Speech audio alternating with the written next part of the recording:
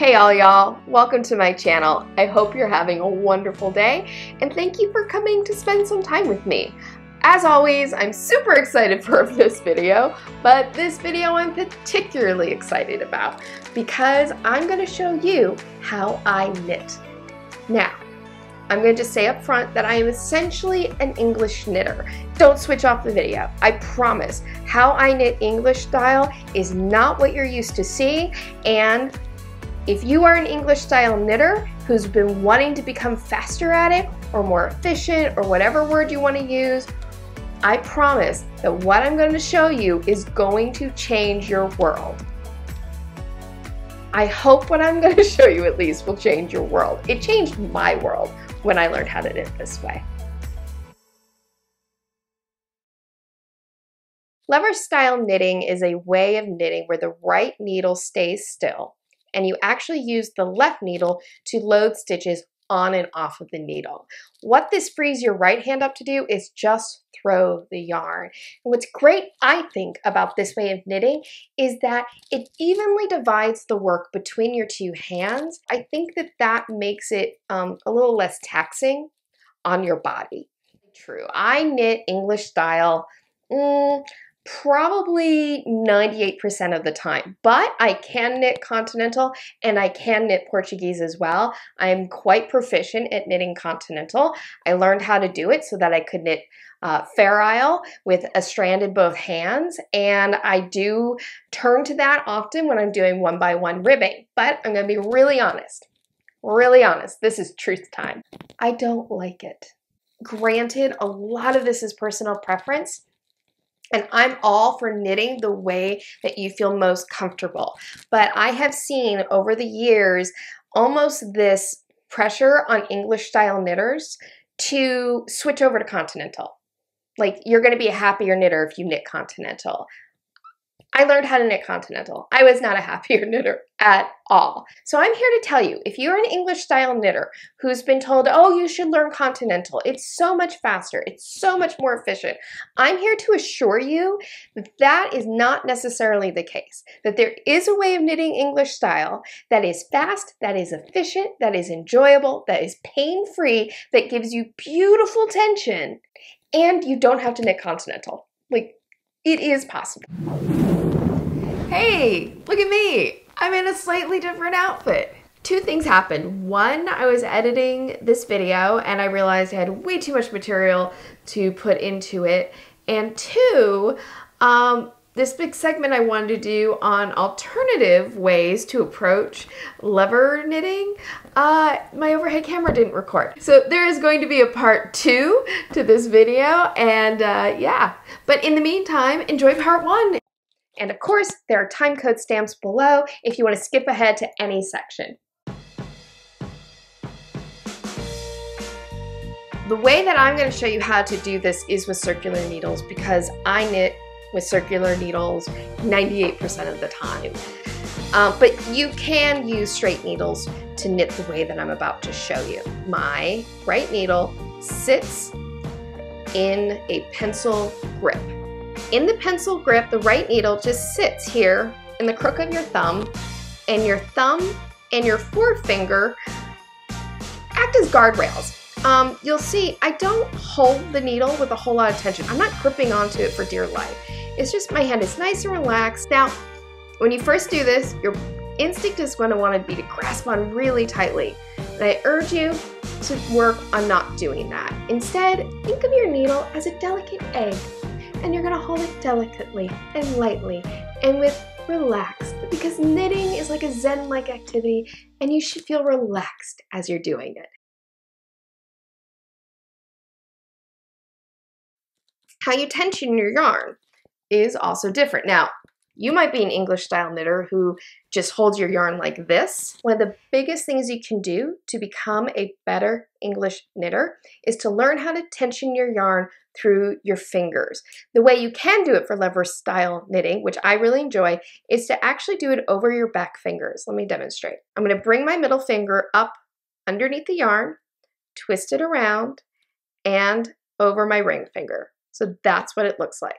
I'll do it again. Bring the middle finger up the yarn, twist around, and then on top of your ring finger. Now, when I first started getting comfortable with this, I actually wrapped it around my ring finger a second time to give me some more control. But as I got better at this, I was able to just do loop like that. Most people, when we learn to knit English style, there's actually even a little like rhyme that goes with it, which is stab them, choke them, pull out the guts, hang them over the cliff. Notice all the work I just did was with my right hand. Instead of that, I'm going to use my left hand to load the stitch onto the needle and wrap and off. That's basically what lever style knitting looks like. So let me slow that down so you can really see what's happening. Position 1, left needle is behind the right needle like this. The tips are touching. The right needle sits between the first stitch on the needle, the first stitch and the second stitch. And I'm going to keep those tips touching, by the way. Position 2, I'm going to move it so that this left needle is sitting on top of the right needle. I'm going to do that by simply taking my left needle and moving it forward and around the tip of the right needle and back. That's position 2. And just like that, easy peasy, the left needle is sitting on top of the right needle and the right needle is through the stitch. I'm going to wrap my yarn counterclockwise. Now I'm going to move my left needle back to position 1. So you move the needle away from you, around the tip of the right needle, back and out.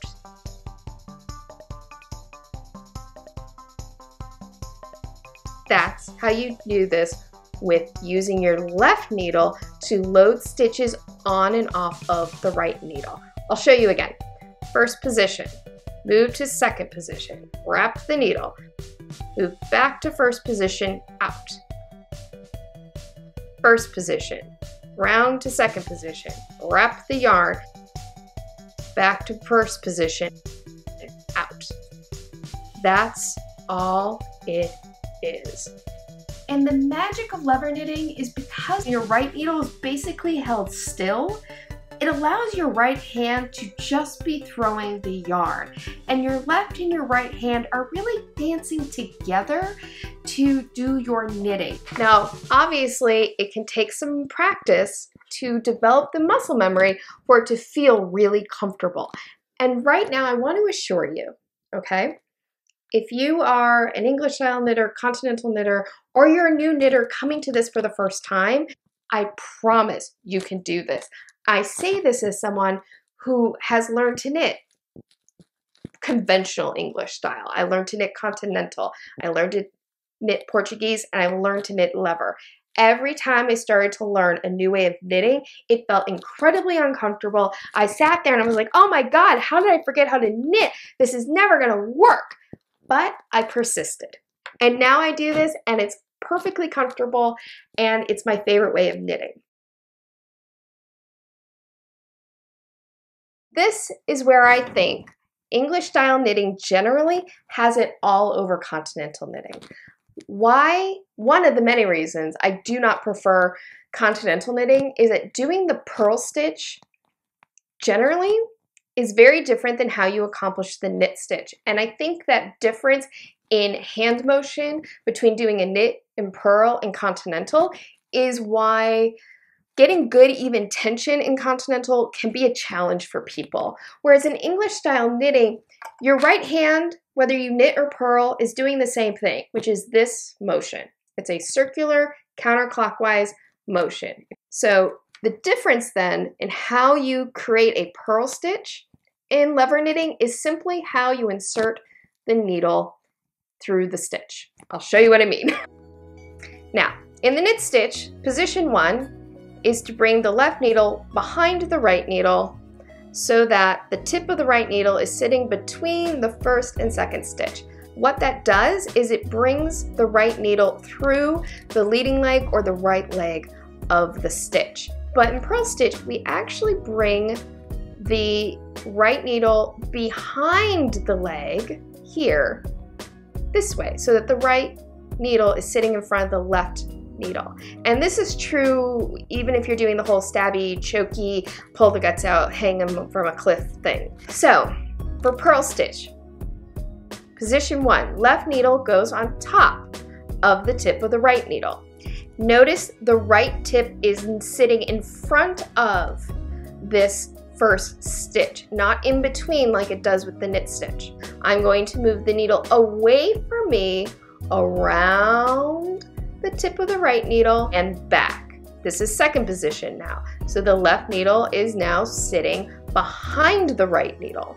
Then I'm going to wrap my yarn. Then I'm going to bring my left needle back to the first position. So I bring the needle again away from me, around the tip of the right needle and back, out. And just like that, I've knitted my purl stitch. Do it again.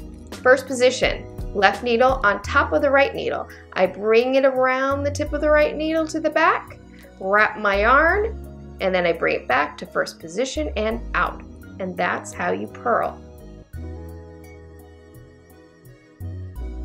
When I first started doing the purl stitch and lever knitting, I did kind of struggle with getting the yarn to catch around the right needle. And so I found I had to just angle my right hand a little bit differently than when I knit. You might have to experiment a little bit in terms of how to angle your right hand in order to throw your yarn for the purl stitch.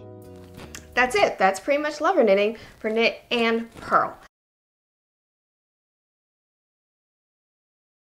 You're going to read in some reference books, Principles of Knitting, Reader's Digest, Knitter's Handbook, that this way of holding your needle is bad and you should never learn how to knit from someone who holds their needle this way. I'm guessing that most people that they saw knitting with a pencil grip were using the right needle to insert the needle through the stitch, which is conventionally, again, how most people learn how to knit English style. I would kind of agree with them that this is the knife grip and is a better option. But in lever style knitting, you're not using the right needle to insert into the stitch on the left needle. So I don't think that's really pertinent to this situation. By the way, if somebody is enjoying their knitting, getting good tension, and is pain-free, their knitting is fine. So let's stop judging everyone's knitting, all right? Well, at least let's not judge how people knit. Let's judge each other's knitting quietly and behind people's back, the way, you know, society intended. I'm kidding. The other gripe that comes with this style of knitting is when you knit this way, and you might have noticed it while I was demonstrating stitches, the work off the needle does start to back up into the crook of your thumb. Now, some people seem to think that means that when you knit lever style, you can only do small projects. But really, no, you don't. All you do when the work starts to kind of gather up too much, you just take your thumb and you put it underneath the fabric and you go about knitting. Some people think that when you knit this way with your thumb underneath the fabric, that you're really making the yarn grubby and the work is somehow lessened. In my experience, that is not the case. Regardless of how you knit, you're handling the fabric. Whether I'm holding it this way or I'm using a knife grip, there we go. I'm using a knife grip, I'm still handling the yarn. Frankly, I think if people are finding that their knitting is getting grubby or the yarn is looking worn out knitting this way, I personally think it has more to do with how tightly you're holding this needle.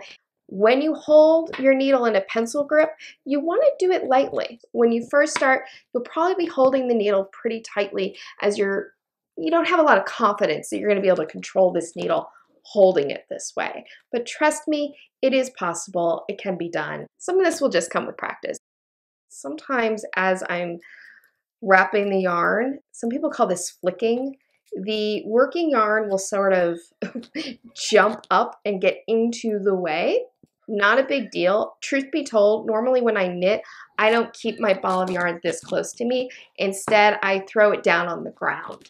And having that really, just keeping that yarn like a good distance away from your work really kind of prevents that, the working yarn jumping up and getting into the way.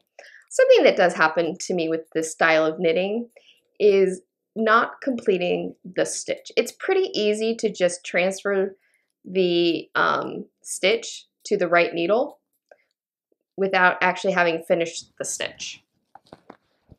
So that is something that I have to be cognizant of when I do this.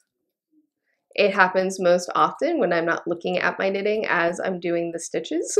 But you can see as I'm knitting, like I have good speed. And I can tell you right now, around the time that I started knitting this way, I was starting to experience wrist pain, which is always a scary thing for us knitters and crafters, is when we start experiencing wrist pain, because it's like, oh no, carpal tunnel, tendonitis in the wrist. These are real issues if you're knitting a lot.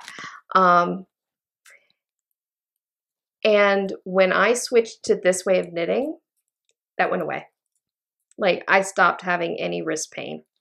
So yes, there are some drawbacks to lever style knitting, but I think, you know, every style of knitting has its pros and its cons, and it's always a matter of, do the pros outweigh the cons? And to me personally, the pros of lever knitting, which is really evenly divided work between your two hands, great tension, really good ergonomics, really outweigh any of the cons. So that's it. That's lever knitting. That's how I knit. Like I said, I can knit Continental, I can knit Portuguese. I'd say 98% of the time I choose to knit lever knitting style. It's my favorite way of knitting. It makes me the happiest when I'm knitting, and I think it's probably the way I'm going to knit for the rest of my life, unless somebody comes up with some way of knitting with your toes that I find is just fantastic, because I don't know how many more ways I can learn to knit with my hands. What do you think? Is this something you want to try? Are there any techniques in it that you looked at and you said, hey, maybe I don't want to do this whole thing, but yeah, maybe it's worth learning how to use my left needle to bring stitches on and off. Maybe that could bring in some efficiency. If you enjoyed this video, I hope you give it a thumbs up, and I hope you come back to watch more videos as I make them. I'm just starting my YouTube journey. If you want to see how this goes, please hit subscribe, that little bell in the corner. When you click on the bell, that will notify you every time I upload a new video. Listed down below is my social media. I am on Ravelry, Twitter, and Instagram, most active on Instagram. I hope you have a wonderful day, evening, whenever you're watching this, and as always, happy knitting. Bye! Hey all y'all. Well, that was a good start. The way I used to tension my yarn was to bring it underneath my pinky needle. Pinky needle? What the hell is a pinky needle? All right. So that is how I like to coffee. Almost there. Almost got it. Nail this. We can nail this. We can do it. We can do it. Ah, fudge. Oh, damn it. Major disasters happen, but it's okay. I'm pulling it together. We're gonna get through this. Pat on the back, score.